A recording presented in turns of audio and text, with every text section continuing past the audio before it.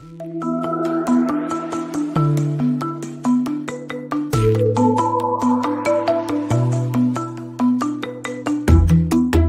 Aaron David Miller, and this is Carnegie Connects.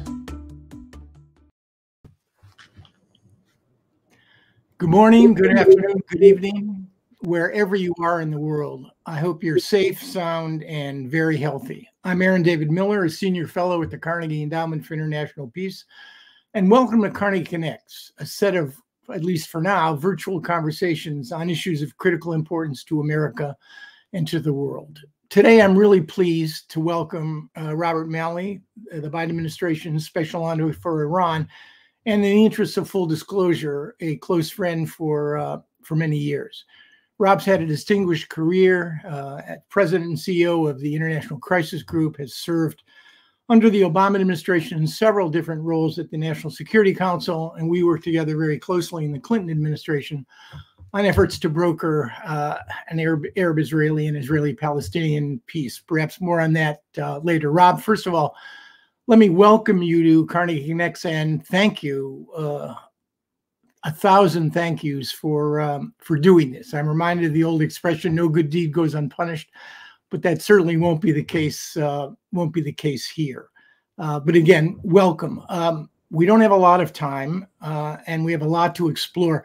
I wanted to divide the conversation into three simple parts: the past, the present, and the future. That's hard with Iran because the past is often prologue, and there's so many uncertainties associated now with our negotiations and our efforts to broker some sort of arrangement, or the JCPOA or something else. But let me start with the past. Looking back now, you were appointed in January of this year, 2021.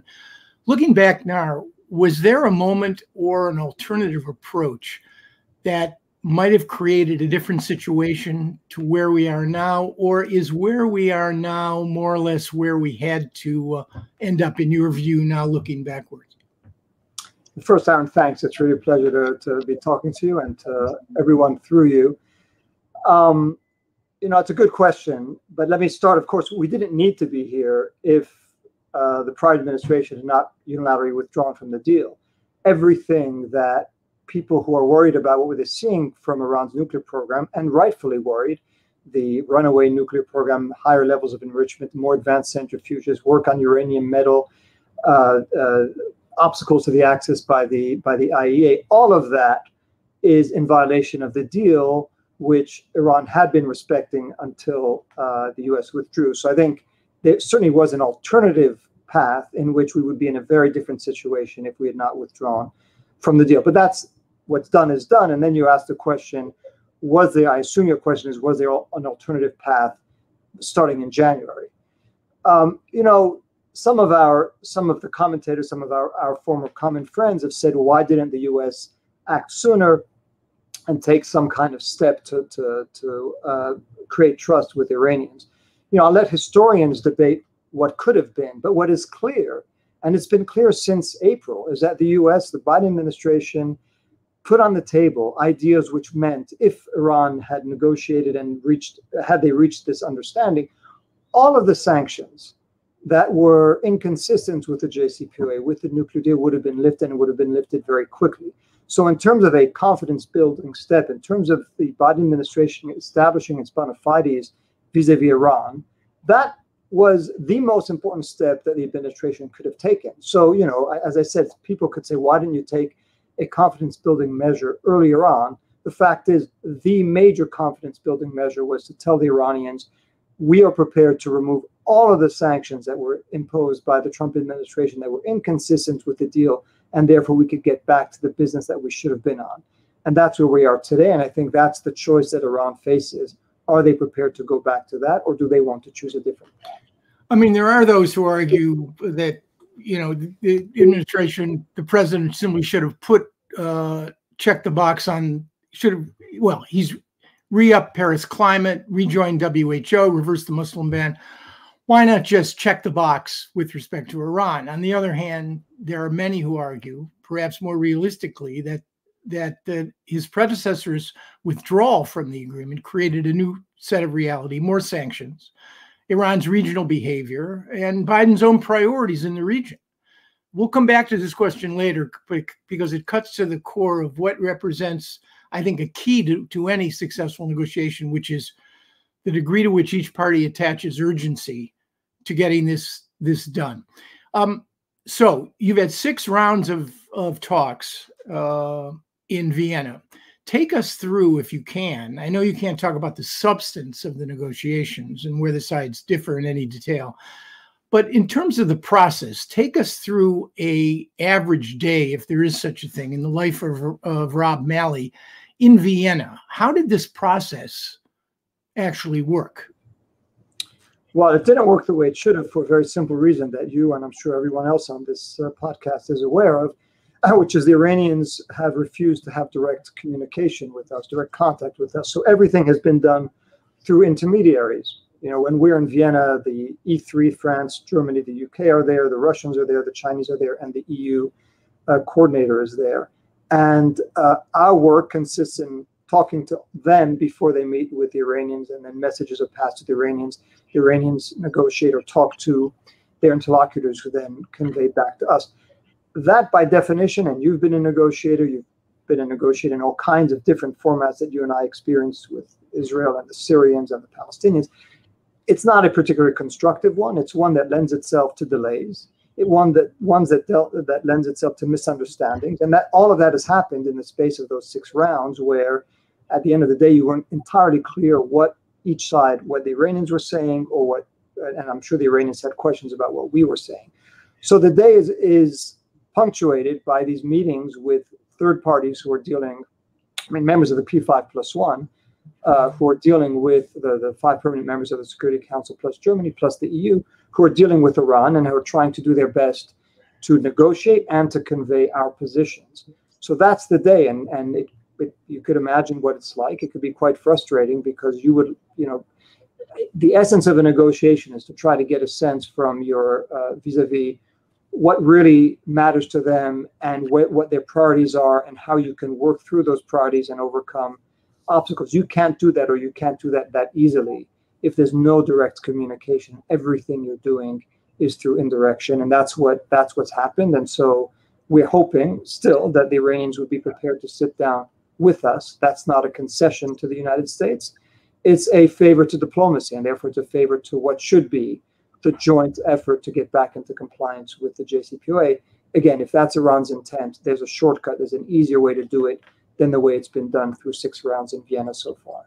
Right. So if you were running a railroad, the preferred modality would be a direct negotiation. Would a direct negotiation in many respects, though, have made a difference, or would it have accentuated the differences? At one point, you and I talked, and I think you said that given where the parties were, you could have ended up with some pretty volatile direct negotiations between the parties. So on balance, that would be your preference if, in fact, you could create such a circumstance? Let's be clear. This is not just a negotiation between the U.S. and Iran. It's one between the P5+1 and Iran. But I have no doubt, of course, we were spared some of the diatribes and the accusations against the U.S. and some of the volatility that you mentioned. But on balance, I think there's no doubt that the negotiation would have been more effective, would have lent itself, as I said, to fewer misunderstandings. We may still not have reached a deal, but I think we would have had a clearer sense of where we were had we been able to talk to the Iranians directly. We're not going to beg the Iranians. We just think that would be better for both of us. But if Iran insists on indirect talks, then whenever they resume, that's what we'll do. But I think it's clear, and I think it was clear to the Iranian negotiators themselves, that this was not the ideal way to do business. Before we move to the president, I want to ask a couple of other questions. One on the tragic situation of the dual nationals that have been imprisoned by the Iranians. Iran is a serial human rights abuser. I think with the exception of China, it executes more people on an average per year. And these negotiations aren't just about nuclear issues. There's a human dimension to them. And you are in touch with the families, I know. What is the administration's view, position, and thinking on trying to secure the release of these Americans? So, and thanks for raising that, Aaron. So, separate and apart from the talks on the nuclear deal, we've been engaged, again, indirectly with Iran from day one on talks about securing the release of the 4 Americans who've been unjustly, cruelly, and outrageously detained as pawns by the Iranian government, and also to get clarity on the fate of some missing persons, in particular Bob Levinson. So we've had those talks through third parties. With ups and downs, we made real progress, but haven't concluded. And as you said, I'm in touch very regularly with the families of the detainees. Today is the 6th anniversary of the detention of Siamak Namazi. The Secretary of State will be meeting with his brother Babak in just a few hours, and it is really one of the most painful aspects of this experience. But we will do everything. It's a priority for the President, for the Secretary of State, for my entire team, to make sure that they get home and they get home safely as soon as possible. And we'll continue to work on it again, regardless of what happens on the nuclear deal, whether those succeed or collapse, which we have this separate track, which we are insistent on pursuing to get everyone home. Yeah, I mean, your formal position, of course, is that there is no linkage, and I think obviously that's the right position. But as a practical matter, these individuals are being used, as they've been used in the past, as pawns, as instruments in a negotiation on any number of issues.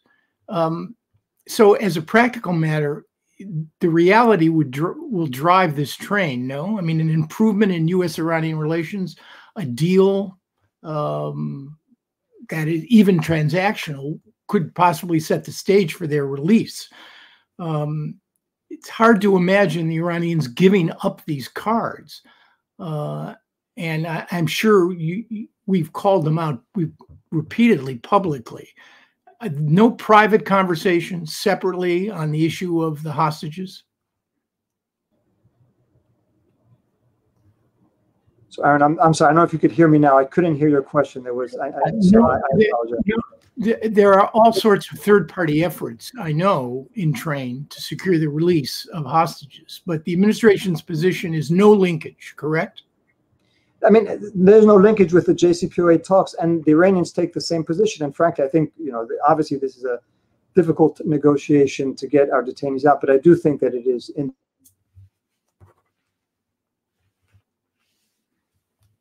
Rob, I think I lost you here. I think I lost you there for a minute. Are you there? I'm sorry. There seems to be I don't know. Tell me if you could hear me now. There seems to be. I hear you now. Okay. I'm saying we have separated them. The Iranians say that they want to separate them, and so there's no reason they need to be linked. We should be able to reach an understanding on the early, immediate release of detainees who've done nothing wrong other than been American citizens who were in Iran, and they shouldn't be punished for that. All right. Before we move on to the president, one final question. You've had 10 months and a lot of time at ICG and in other roles to digest and to analyze Iran's behavior. After 10 months in your formal role, are you any closer to determining or having any sense of what Iran really wants out of this process? It's a good question. I was thinking, particularly because I knew that you and I would be talking when we go back. There's been all these debates how close Israelis and Palestinians were to reaching a deal at Camp David in the year 2000, and with the benefit of hindsight, we have a slightly different appreciation of how close we were not. I think we'll have to wait to see whether what we were hearing from the Iranians throughout those 6 rounds, and I want to make clear, our assessment at the time was that we were making real progress. It wasn't just our assessment. It was the assessment of the Europeans. It was the assessment of the Russians. It was the assessment of the Chinese. In fact, it was the assessment of the Iranian negotiators themselves, who were saying publicly that we were close to an understanding. So if you take that at face value, we had a pretty good sense of what the Iranians were looking for. Now, 2 big caveats. One, were we really reading the Iranians correctly even then? And 2, we now have a different team, different leadership, a different president that is clearly stating that it wants to do things differently. And so we're going to have to see whether what we were negotiating and thinking that we're making real progress towards a resumption of mutual compliance with the deal, whether that is still the case. And I have to say, I know we're coming to the present and to the future, but every day that goes by, we're getting a piece of Iran's answer. Every day where they are not coming back to the table, every day where they're making statements about how little was achieved in Vienna, which is what the current team is saying, is telling us that this is a team that may not, in fact, be prepared to come back into what we would consider and what the rest of the P5+1 would consider full mutual return to compliance with the JCPOA. And so, of course, we have to prepare for a world, which we're doing now in consultation with our partners from the region. Again, I'm sure we'll talk more about that, about a world where Iran doesn't have constraints on its nuclear program, and we have to consider options to dealing with that, which is what we're doing, even as we hope that we can get back to the deal. That is by far our preference.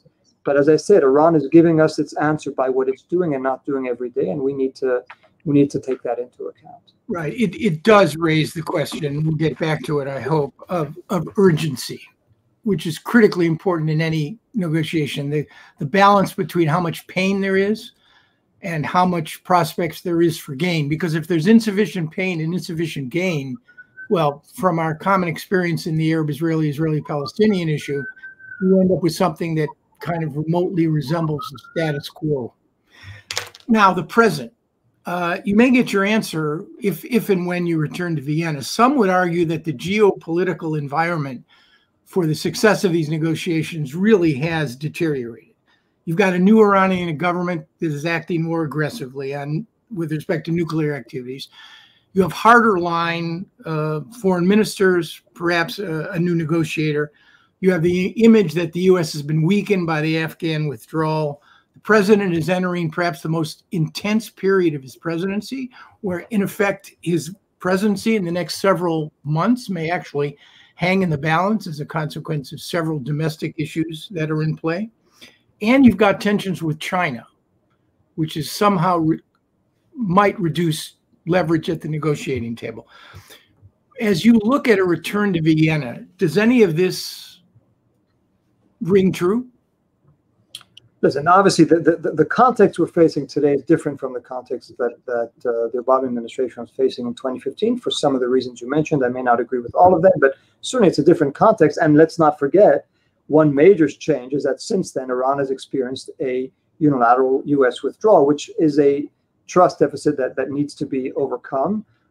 Relations between the U.S. and China in particular are not what they were.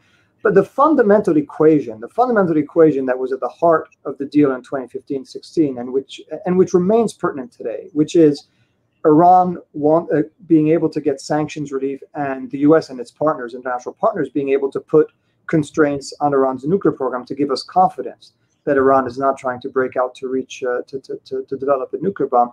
That equation remains. It's the same one. And so, we could try to reinvent the wheel 1,000 ways. The geopolitical circumstances could change. But at bottom, if Iran wants sanctions relief, and we know that we want to see Iran's nuclear program with the constraints that were imposed by the nuclear deal, then as I say, that core hasn't changed. A lot of things in the environment have, and therefore we have to adjust to the new environment as others do. But at bottom, that remains the equation and the equilibrium that we think is still on the table, and Iran has to decide again whether they have that feeling that you just mentioned, the feeling of urgency that they want to get to that, and if not, again, we will be prepared to adjust to a different reality in which we have to deal with all options to address Iran's nuclear program if it's not prepared to come back into the constraints of 2016. So it's a more complicated environment. That's true. In some ways, I'm sure we'll get into it. In some ways, it's a more hostile environment. And in some ways, it's a less hostile environment. I mean, one big change from 2016 to today, if I may, is that Iran's regional, its neighbors are now engaging with Iran. Saudi Arabia, United Arab Emirates, all of the other countries of the Gulf Cooperation Council are now having interactions with Iran, which they were not having. Many of them were not having back in 2016. That's a different environment. You have the normalization, of course, between Israel and a number of Arab countries. That's also a new element, and those can in fact lead to greater de-escalation if we use them in a proper way and create more incentives to address the nuclear crisis with Iran. But as I say, there are pluses and minuses. At bottom, what was struck in 2016 should remain relevant today, again, if Iran is prepared to do so. Yeah, and we're going to get back to both the issue of Iran's relations with Saudi Arabia and the Emirates and the Israeli piece of this, which I think is quite intriguing. I want to ask you about China. Our mutual friend Karim Sajidpour, my current colleague at Carnegie, has argued that U.S.-China tensions plus Iran's growing capacity to export oil to China and China's willingness to buy has somehow created a measure of resilience. I think in the last year or two, the Iranian economy has even grown by 2%, although the long-term prognosis is pretty severe without removal of sanctions and some integration into a more normal economic reality. Have you noticed any impact of U.S.-China tensions or Iran's relationship with China in this regard? I mean, there's no doubt that relations between the U.S. and China are not where they were, and are facing real tensions. At the same time, and I think so one can't underestimate that, and that's clearly a factor. At the same time, all of the P5+1, and I think this is important to remind people, all of them have said that they think the negotiations should resume immediately. They think that they should start from where they were left off. And they also have expressed concern about some of the nuclear steps that Iran has taken, whether it's expansion of its nuclear program or lack of cooperation with the IAEA. So there is still that sense, and I think whether it's China or others, none of them have an interest in a crisis in the Gulf, particularly given China's reliance on imported oil. So we've had discussions with our Chinese colleagues. We're continuing to have them about sanctions and telling the Chinese very, very clearly, our preference is a return to the JCPOA in which the sanctions would be lifted and China could import Iran oil freely. But if Iran is not prepared to come back into the deal, then of course our sanctions remain and our sanctions will have to be enforced. I think the Chinese understand that. As I said, we are talking to them about it, as we're talking to all our partners about what to do to try to get Iran back into compliance, and mutual compliance, us and Iran back into compliance, and what kind of world, what we will have to do if that's not the case. And as you know, we have a number of visitors, including today, regional visitors, to talk just about that. Yeah, I want to talk to you about that. In fact, let's turn to the Israeli factor element in all of this. Not only has there been a change in government in Iran, there's been a change of government in Israel, which is in many respects been much more meaningful. It's resulted, it seems to me, in a shift certainly in tactics.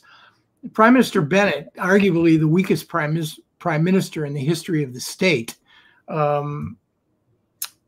has essentially taken the Iran issue, given the policies of his predecessor, out of American politics. He's no longer playing the Republican-Democratic divide.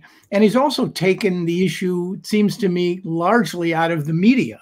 Every time I turn around today, there's another Israeli visiting Washington, coordinating or discussing Iran.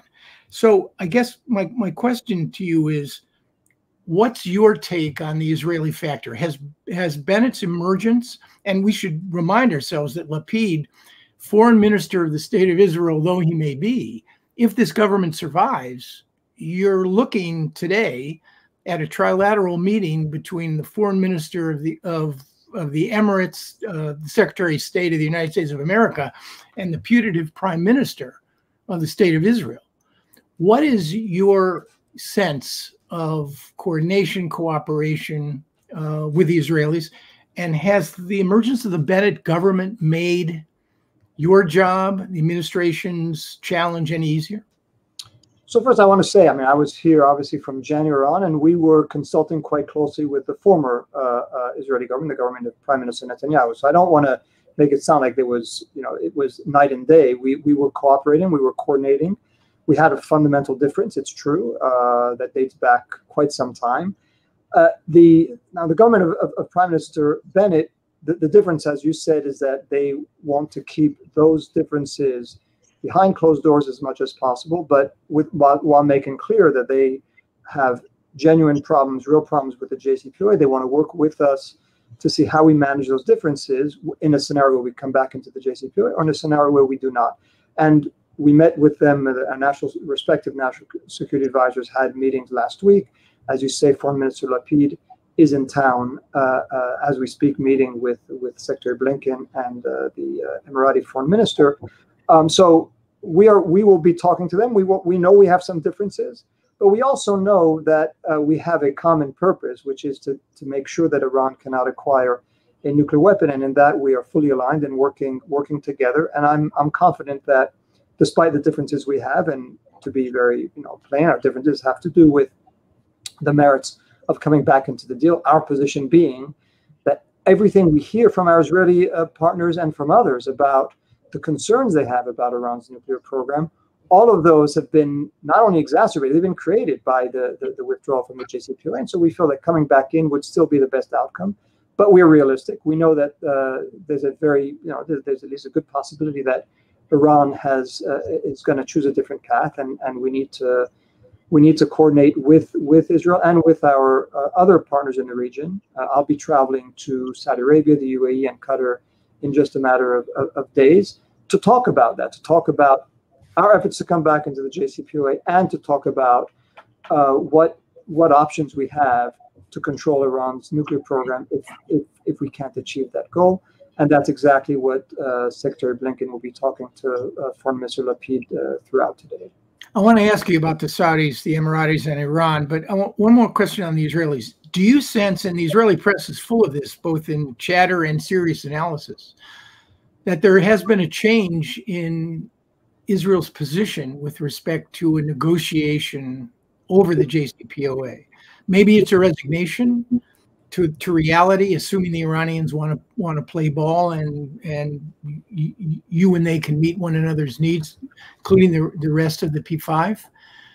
But do you sense any change, however slight, in their openness to consider a situation which the previous government seemed to be unalterably opposed, that is to say, a negotiated return to something that looked like the Joint Comprehensive Plan of Action? So I really don't want to speak for the Israeli government. I think they've made clear still that they have real, to put it mildly, reservations about the nuclear deal, but they've also said that's a decision the U.S. will have to make. If Iran is prepared to come back in, they understand and respect that decision, even if they disagree.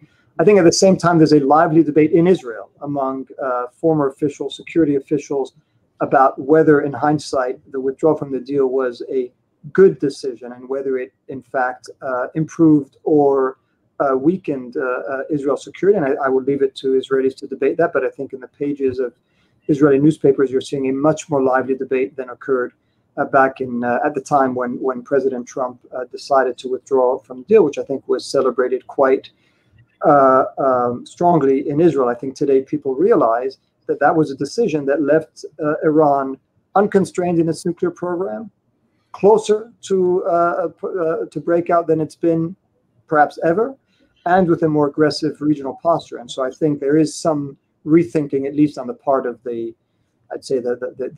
security establishment in Israel, and that's obviously a position that we've taken now for some time.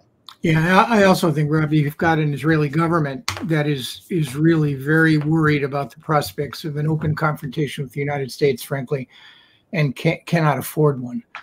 Let's go on now to the Gulf Saudis. There have been at least 3 rounds, I think, of meetings, negotiations that we know about between the Saudis and Iran since April. There's reports this morning about the prospects of reestablishing consulates in Saudi Arabia and Iran, and even talk of restoration of embassies. What's the upside and or the downside for these negotiations to see that sort of those sorts of talks take place, with a view, even if it's tactical, to a better, more functional relationship between those two countries? So let's put the nuclear negotiations to the side just for a second. I think this is, and I don't want to overstate what's been achieved between Iran and Saudi Arabia. I think it's been 4 rounds. I think if you speak to Saudi officials, they will say, so far progress has been quite minimal. But the fact that they're talking, as I say, the fact that the Emirates and Iran have not just been talking, but dealing with one another, those are things that we not only that we welcome. We think that's a good thing if it could be accompanied by de-escalation. Of course, we still need to see how Iran will, what its policies will be in Iraq, in Yemen, in Syria, in Lebanon, in terms of not continuing on the path of encouraging their proxies and their allies to engage in acts of violence. But so of course the proof will be in what happens. But engagement among countries in the region, engagement with Iran, de-escalation, that's all things that we would encourage, and we think that it's good for stability in the region, keeping our eyes wide open, as you mentioned at the beginning, in terms of what we should expect and how quickly things could change. How that affects the negotiations, frankly, I think what it means is that we are very much in tune with our Gulf partners in terms of looking and assessing our policy towards Iran. I've just mentioned, both the Saudi foreign minister and the Emirati foreign minister happen to be in town this week. Next week, I'll be in the Gulf. I think that we're finding that those conversations are extremely productive because some of the tensions that existed in 2015-16, and we don't want to hide them. There were some tensions over our negotiations to get into the JCPOA and our policies of the region. I think at this point we're finding a greater commonality of view. I'm not saying that it's perfect convergence, but a greater commonality of view, both in terms of how to deal with Iran's nuclear program, how to deal with Iran's regional activities, and what's the best way forward in terms of de-escalation of tensions in the region. So that's as I said, the more we are in sync with our partners, whether it's Israel, whether it's the countries of the GCC, the better off we are because we could work as one in trying to address what is a common problem. Let me ask you one question about today's trilateral. Iran was a clear motivating force beginning a decade or so ago in stimulating quiet, discrete contacts between the Israelis and the Saudis and the Israelis and the Emiratis. But it seems to me, and like your view here, that neither Saudi Arabia, given its weakness and vulnerabilities, nor the Emirates want to be the tip of the U.S. or Israeli spear when it comes to confronting Iran. I've often wondered, and maybe you could put on your ICG hat here for a minute, what is the practical value of the Abraham Accords, these two relationships, Bahrain and the Emirates with Israel, in relationship to Iran? Is it symbolic? Is it a political gain? Is there any strategic implication with respect to Israeli policies and views toward Iran of these relationships?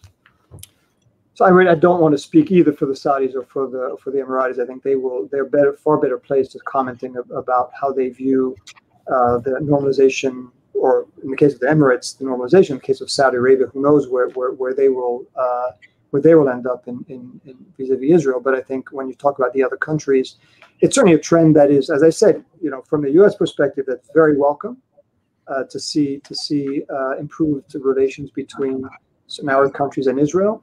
Anything that contributes to greater engagement, to greater understanding on that front is something that we would welcome. And again, in terms of how it affects policy towards Iran, the only thing I would say to that, again, without speaking for our partners, is de-escalation of tensions in the region, greater communication, greater understanding. That can only help. And to the extent that the U.S. has good relations with all of with Israel and with the Gulf countries, it puts us in a better position to coordinate our policies, whatever the issue may be.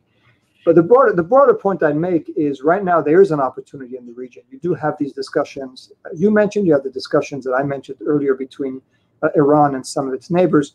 One thing that could really put this on a very different path, a negative path, is if we see Iran's nuclear program crossing thresholds that would put us in a very different position, or Iran's regional activities leading us to the brink of another escalatory dynamic.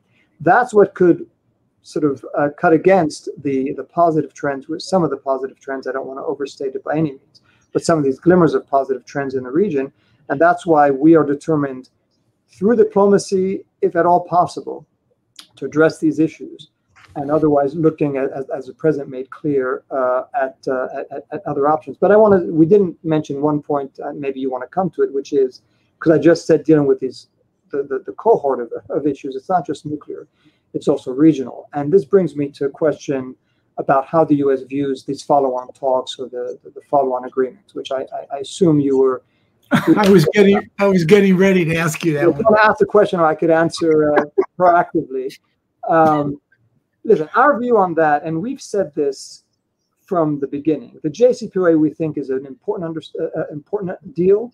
It's one that we think achieved the objective that was assigned to it, but it's also a limited deal. And we obviously, there are many in this country who believe that it needed to be expanded or complemented by other issues that it had not dealt with. And there are many in Iran, and this is something that we have found now through 6 rounds of talks and through everything we hear from the new Iranian government. They would like to get something more than the JCPOA in terms of the kind of sanctions relief that they're looking for. So our position is clear. We think the best way forward, and we also thought that that's what Iran believed, is to get back to the JCPOA and then discuss ways of bolstering, of strengthening it, of dealing with issues that remain very divisive between Iran and the United States. And we think this would be to our mutual benefit. There are things that Iran still wants in terms of sanctions. There are things that we still want in terms of Iran's posture. And so we think that's the best way. Let's get back to the JCPOA to calm things down, to get some benefit for both sides, and then let's build on it. If Iran comes back to the table whenever they come back for the 7th round and put on the table issues that clearly go beyond the confines of the JCPOA, and that's sort of what we're hearing. We may be wrong, but that's what we're hearing. Then we're prepared to have a negotiation about a different kind of deal, a deal that would address more issues than the JCPOA. But Iran is going to have to make a choice, and it can't have it both ways. It can't say that the U.S. has to give more than the JCPOA, and Iran is going to give only what the JCPOA requires, or perhaps even less than the JCPOA requires. Either we're both going to have a deal that is strictly in conformity with the JCPOA, or we're going to have a deal that's different, where we could bring different issues to the table, and they do. But again, it has to be one or the other. It can't be better for Iran and not better for the U.S. Right. Well, any negotiation that succeeds and endures has got to be based on a balance of interests. Whether that can be achieved or not is obviously what you're trying to test. So just to be clear, so the notion of a longer and stronger agreement is not a artfully contrived talking point designed to manage opposition to the agreement, particularly from the Israelis. It is actually an objective that you would like to see if the Iranians are interested in cooperating. Whether it can be achieved or not, neither of us know that, but it's not just a talking point. So again, sometimes by simplifying it, we make it more difficult to understand. There's a whole host of issues, whether it's regional issues, whether it's nuclear issues that we still believe, or whether it's sanctions issues, because as we've said, we understand, and you just said it, it has to be based on a balance of interests. There are things that we feel the JCPOA doesn't cover that we wish we could have understandings with Iran about. And there are things that Iran clearly is not satisfied with about the JCPOA. In fact, they've said publicly that even back in 2016 and 17, when the JCPOA was being implemented, that they felt it didn't go far enough. So we think that there should be a possibility to negotiate with Iran something that is stronger, that is broader than what was negotiated at the JCPOA, not instead of the JCPOA. Again, our view is let's get back to the JCPOA. But it's not a talking point. And again, when I hear our critics saying you'll have no leverage, there's nothing that once you're back in the JCPOA, what will the incentive be? Well, the proof is that Iran is not right now, is saying as we speak, and throughout 6 rounds of talks has brought to the table, has raised issues that go beyond the 4 corners of the JCPOA. So there clearly are things that they are looking for that go beyond what was negotiated in 2016. And there are things that we're looking for that go beyond that. And so what we're telling the Iranians is, let's not look at the JCPOA as the end of diplomacy. Let's hopefully look at it as the beginning of more negotiations, difficult ones, as you said. We'll have to see how far we go, but ones where we know that there are things that Iran wants, and we know there are things that we want. And I would just say, if we had remained within the JCPOA, then we would have had all these years of implementing it. And at this point, I believe we would have been in talks with Iran about these other issues. And so again, it just goes to how catastrophic a decision it was to unilaterally withdraw. We're now talking to Iran about the issues of the JCPOA rather than talking to Iran about issues that go beyond it. And that's one of the legacies that we're dealing with now. Right. One question before we turn to the future. How do you respond to those who argue that on timelines alone, the JCPOA is fast approaching its sell-by date, that the Iranians will not unlearn what they've learned over the course of the last 4 or 5 years with respect to their nuclear capacity, that even if you do return to the JCPOA, it really doesn't solve or answer the mail with respect to the problem of Iran's putative nuclear weapons aspiration. The one screwdriver turn away from the capacity to produce enough fissile material and then miniaturize a warhead and do the physics package that's necessary to actually make a deliverable nuclear device. So very briefly, because I know we don't have much time, but let me, there's two questions in what you say. Number one, so many of our people who say that also are pointing with alarm to steps that Iran could reverse. Level of enrichment, the types of centrifuges that are enriching, the obstacles to IAEA access and inspections, the work on uranium metal, all of that, which people are rightly, as I said, anxious and worried about. If we were back in the JCPOA, those would all be, you could all reverse them. Now, you raise the second issue, which Secretary Blinken and others have been very clear about. The point will come, and it's not that far into the future, where Iran's nuclear advances, the knowledge advances, will be such and will be irreversible that we could not recapture the essence of the non-proliferation benefits that were negotiated in 2016. When we reach that point, of course, we're going to have to reassess what we're looking for at the table, at the negotiating table, because if we can't achieve what we bargained for, then obviously we're talking about a different kind of deal.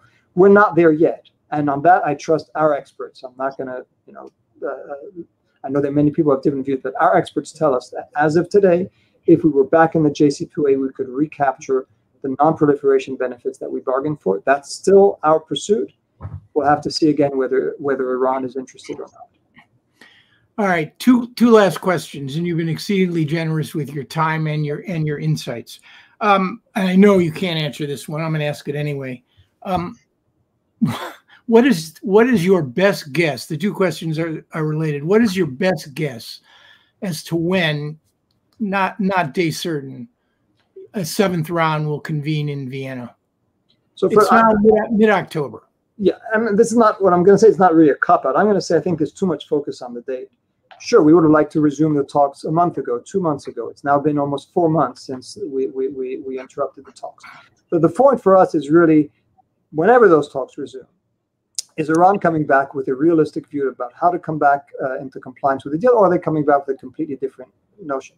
If they're coming back with a completely different notion, then these talks are going to go on for a long time. They're going to be very difficult. We have to consider all options to try to address Iran's out of control or unconstrained nuclear program.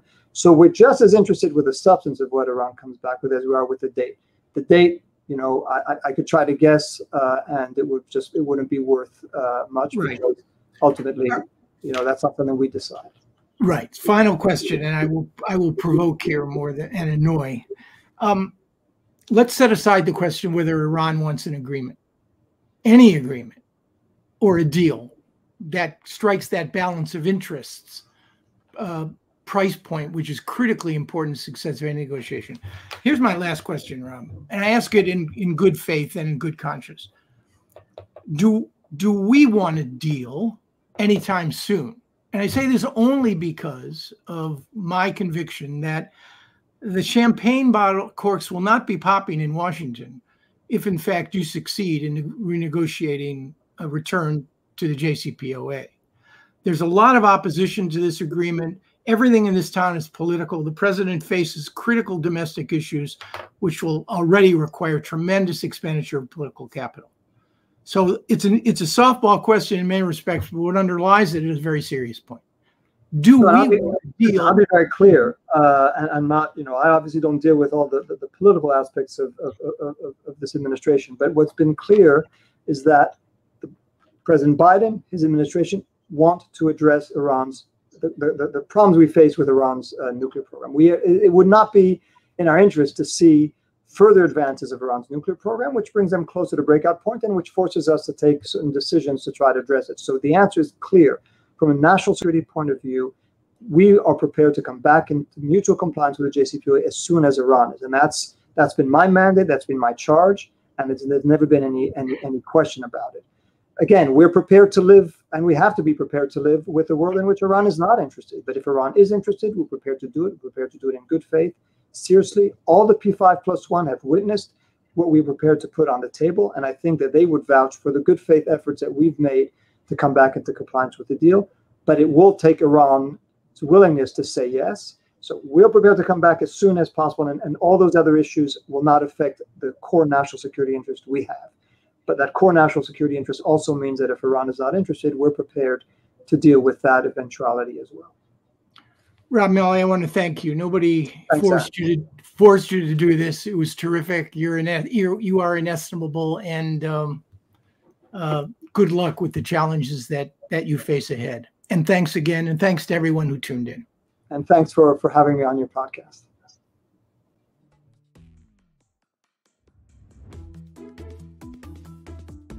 Thank you for listening to Carnegie Connects, a production of the Carnegie Endowment for International Peace. Views expressed are those of the host and guest panelists, and not necessarily those of the Carnegie Endowment, which takes no institutional positions on public policy issues. Subscribe to Carnegie Connects on popular platforms such as Apple Podcasts, Spotify, Stitcher, or your favorite podcast platform. Like what you heard today? Learn more at carnegieendowment.org/Carnegie Connects. Tim Martin is our audio engineer, and Catherine Buchanan and Cliff Jayapranada are our executive producers. I'm Aaron David Miller, and until next time, think positive and test negative.